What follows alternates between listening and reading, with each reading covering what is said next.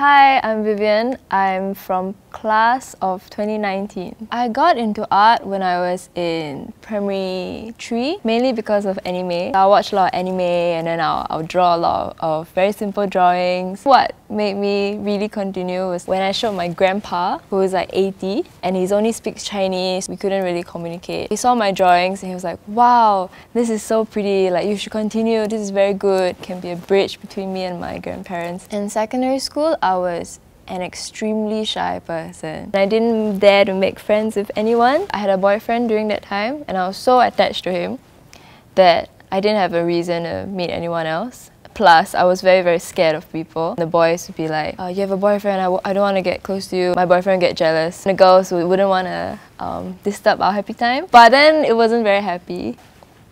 I was too attached and I got very reserved and very sad and shy. And because of that, I couldn't really stand up to my parents. I was very scared of going against my parents. I really didn't like myself in secondary school. I wanted to fake it till I make it. I took a lot of part-time jobs, waitering, working at Popular, giving out flyers, because no one knew me there. So I just acted like a very enthusiastic and happy and very talkative person. And somehow it worked. Slowly, I found more courage to say things I always wanted to say. Maybe the motivation isn't that great, but now I'm not trying to copy anyone. I really like myself. I became a lot more bright and happy. I like to see someone and then subconsciously I'll think of a colour.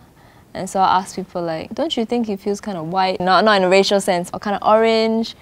And then they usually ask me what I mean, but I don't know, it's just a feeling. It doesn't really mean that everyone who's orange has the same traits. It's just a vibe. And interestingly enough, quite a few people that I asked come out of the same colour that I had. So I don't think it's a me thing, I just think people don't think about it as much. I don't know what colour I am. I don't know how other people see me.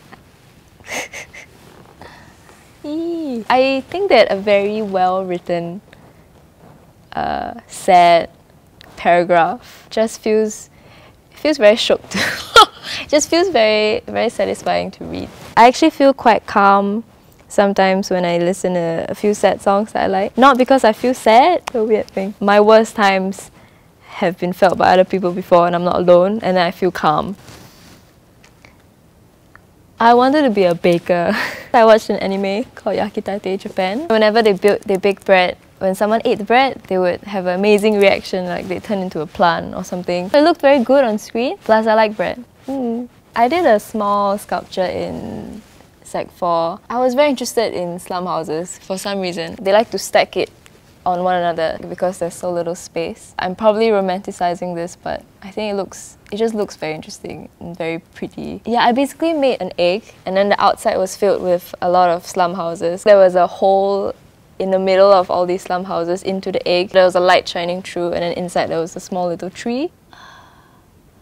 So I always wanted to get into sculpture making. I can really feel the clay, like I really feel like I'm being part of the work in some sense. The tactility of it. I would love to make a face, like a head, like how did God feel when he made a head, you know? And then I'll just make the nose and then the eyes.